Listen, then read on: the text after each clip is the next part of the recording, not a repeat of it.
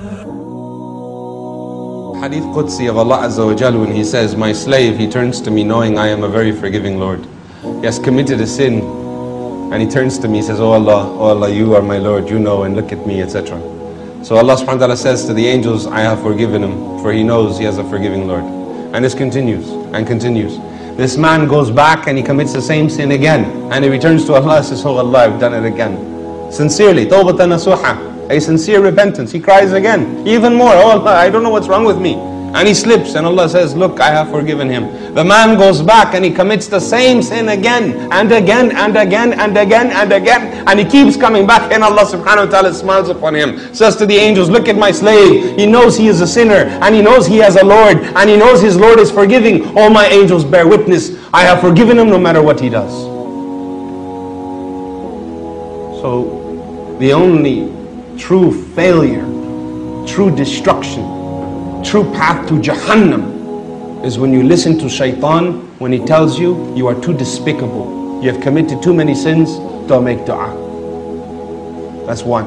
When you give in to that, you failed. The battle is not being perfect, the battle is keep coming back. Fafiru illallah, fafiru illallah, return to Allah, flee back to Allah, flee back to Allah. That is the battle. The moment you quit going back to Allah and you give in to your sin is the day you've destroyed yourself. So long as you keep going back to Allah, you are going to Jannah, inshallah. And there are many ahadith. There's another hadith of this person that's struggling all his life, sinning again and again. On the day of judgment, Allah Azza wa Jal calls him forward. He is called forward and the scales are brought in front of him. And his good deed is very little. It's been destroyed by all the sins he kept committing.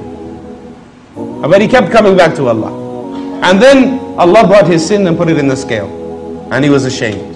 And another sin, and another sin, and another sin, and another sin, and another sin. This continued for so long, this man thought, surely I am going to hell, I'm destroyed. And there are two such narrations. One says, so Allah took his shahada, his true belief in La ilaha illallah, Muhammad Rasulullah, put it in the good deed scale, and it outweighed all of those sins. Another narration says that he cried to his Lord and said, oh Allah, look at me, look, I am destroyed. Is there any mercy for me today? And Allah says, it's by my mercy you are here. And I covered these sins in the dunya.